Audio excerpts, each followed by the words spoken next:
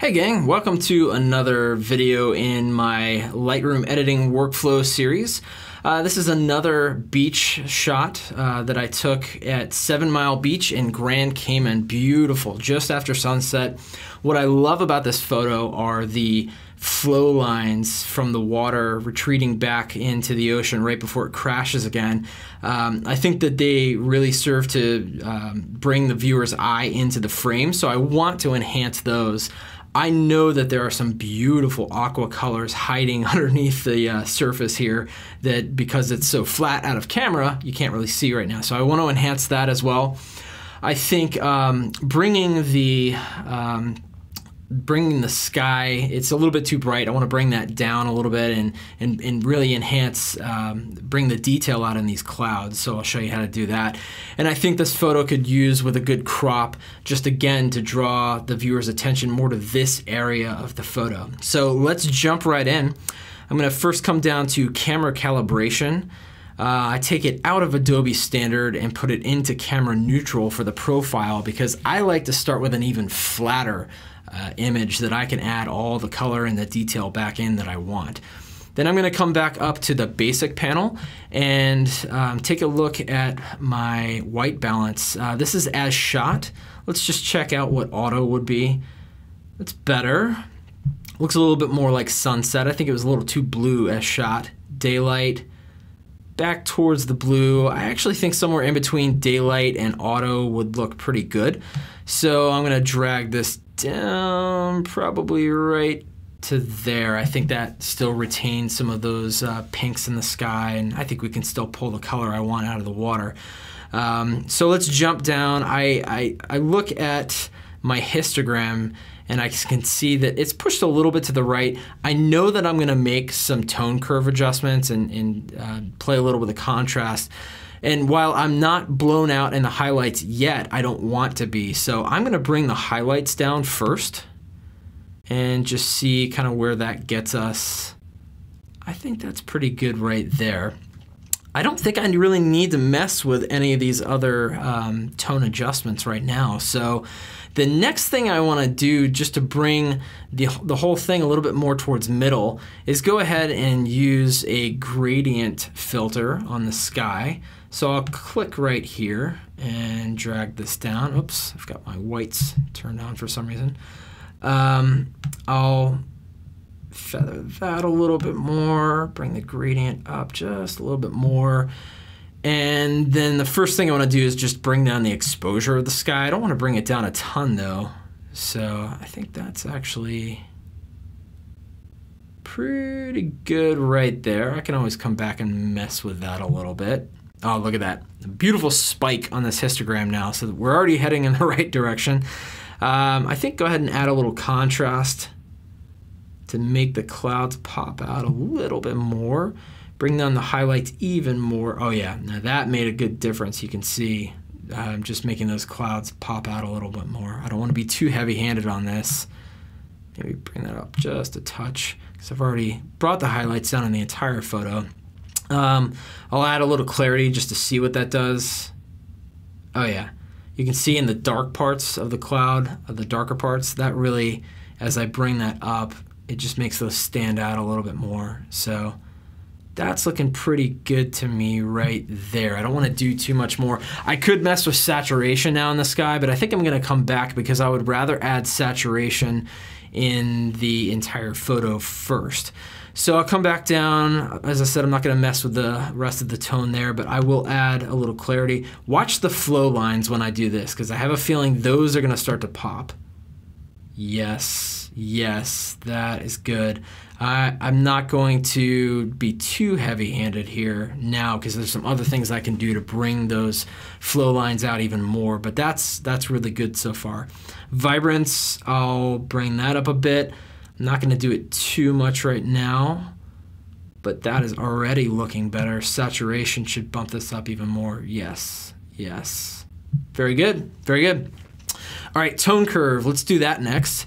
What I like about Lightroom in general is that you kind of have this waterfall effect where, other than the camera calibration, you sort of work your way down, and that's a really good workflow for me. what I'm gonna do, instead of doing this manually here, I'm gonna click on this guy and bring it over to the white part of these flow lines, because that's what I want to enhance, and I'm gonna drag that up. And it's gonna make the overall photo a little bit whiter too, and that's okay. That's okay, because I don't want it to get too dark. And then I'll take it over the darker part of the sand and I'll just drag down a little bit, not too much, just to give it a little bit more definition. I like that. Let's toggle this on and off just to see that. And see, this is a very subtle S curve. I mean, it's barely an S, but it is. Toggle off, oh yeah. That made a great difference. You see, this looks a little bit more ethereal, and I don't want it quite like that. I would like it to have a little bit more punch in these flow lines. And look also up in the clouds. When I toggle this off, when I toggle it back on, you can see you've got the effect that I saw when I was there of the clouds glowing. So this is good. Let's head down to the HSL panel, or the hue, saturation, and luminance. It's already set on saturation. What I'd like to do here, as I said, I want to enhance the color of the water over here. So again, I like this tool where you can click on this guy, bring it over here, and go to the color that you want to enhance. I'll go kind of over here and just click and drag up. And that is looking pretty darn good. Yeah, that's bringing some nice color back into the water. Let's toggle this on and off just to see what that did. Yeah, subtle. You know, I don't want to do it too much, but I'm going to do it a little bit more because I do like that extra color pop. Yeah, I think that is wonderful, because when I was there, that water really was, I mean, it's the Caribbean, so it's just absolutely beautiful. Yeah, that adds a nice, and you see it even in the sky, it even brings a little bit of the color back into the top of the sky, so that's looking good. At this point, before I go any further, since I'm toggling, I would like to see kind of where I started. So if I hit my backslash key, oh yeah, this is beautiful.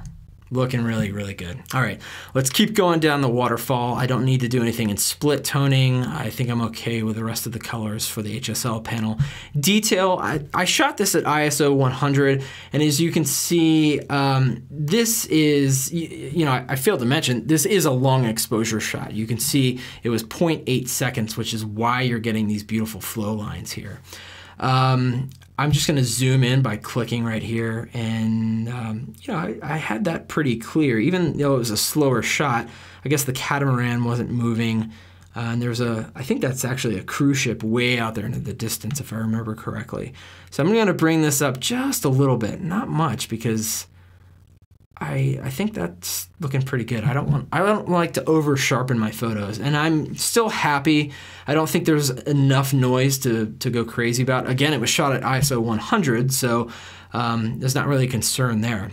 So from detail, we already done. Did I do my lens correction? I didn't even do my lens corrections. Going to enable. Well, I'm going to remove chromatic aberration just in case there's some sort of blur around, you know, a horizon line or something like that. Enable profile correction. Let's just see what that does. You know, I almost like the wide angle look of this better, so I'm going to leave that off. It's not a must. I typically check that box, but right now I think I'm pretty happy without checking it. Nothing to transform. Effects I'm going to leave to the end. One thing I almost forgot to do though is crop this photo.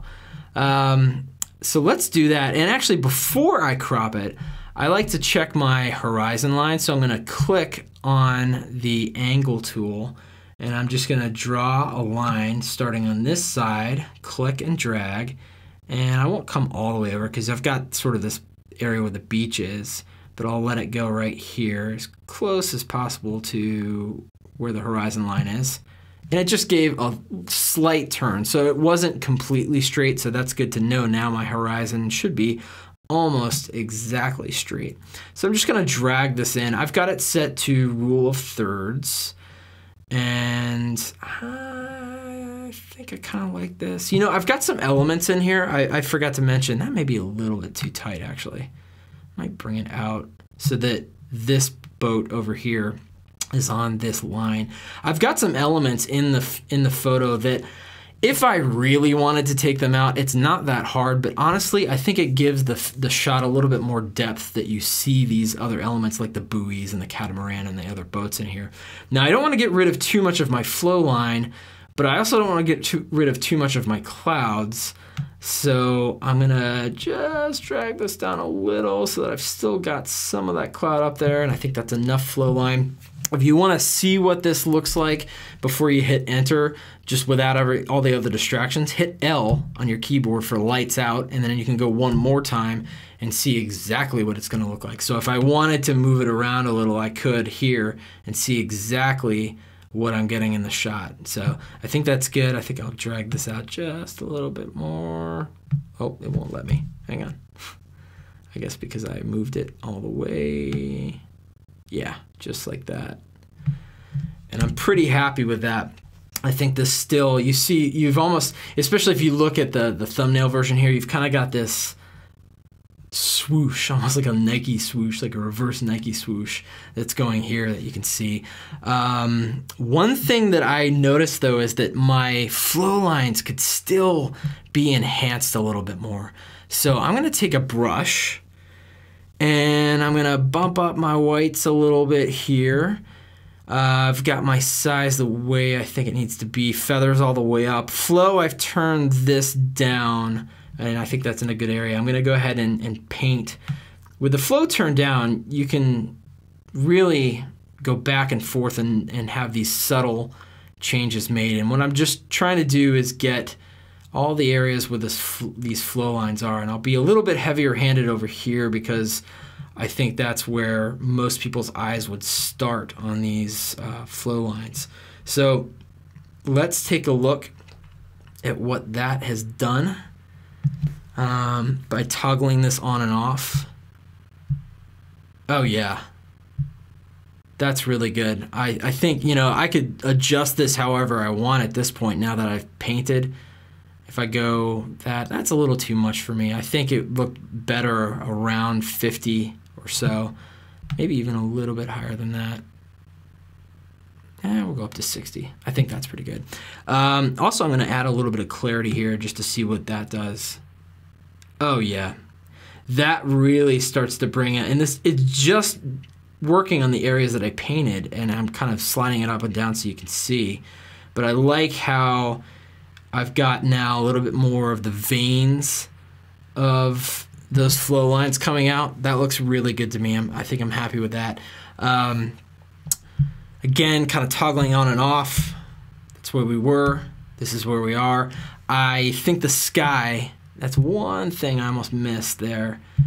You know, I said I didn't do anything with saturation before, and as you go through your photo, you kind of, you see as you're making these adjustments what still needs to be done. So I'm gonna bump that saturation up a little bit because those colors up there are beautiful. And actually, there are some magentas there that I want to bring out, and I think I can use this, not a ton, just a little bit.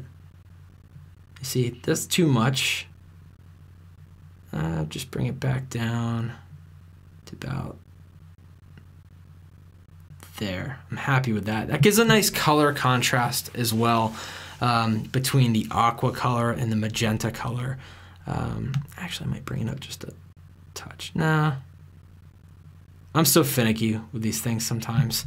And I think maybe even adjust this because it was sunset, so just bring that up just a touch. That really made those, it's sort of in between a pinkish, yellowish kind of color, and now the sky is really glowing. And again, if I toggle the whole thing off, you're gonna see all the adjustments I made before in the sky, plus the ones I just made. And I'm very happy with that. The photo's nice and balanced this way. Histogram is looking pretty darn sexy. The last thing I'm gonna do is come down to effects, and I am going to just put a little vignette on this. not much. I don't want to, just to keep the viewer's eye in the frame. And that is looking beautiful. Let's hit Y on our keyboard so you can see these side by side. How beautiful is that? A very flat, bluish kind of image. Flow lines are looking good, but then enhancing all the things that I wanted to, not overdoing it. You know, the only thing I see when I look at it this way though is back in that sky. I'm just gonna go back. I think I was a little bit heavy-handed with some of the adjustments I made to the white balance. So I'm gonna bring that back just a touch. Sometimes you need to look at it in a thumbnail version. Yeah, that is what I saw that night with my own eyes, and it's beautiful. It was beautiful then, it's beautiful now. If I toggle it back this way with my backslash key, what a difference. So there you have it. Subscribe to Schubert Photography on YouTube for more great tutorials like this. I hope this helped you in your development of Lightroom skills. Happy shooting out there, photographers.